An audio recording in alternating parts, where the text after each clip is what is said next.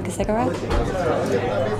The e-cigarette market is growing fast. The number of users expected to reach 1 million this year. Some medical experts see huge potential benefits.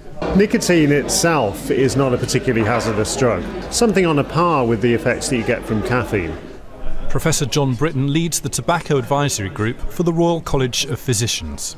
If all the smokers in Britain stopped smoking cigarettes and started smoking e-cigarettes, we would save 5 million deaths in people who are alive today.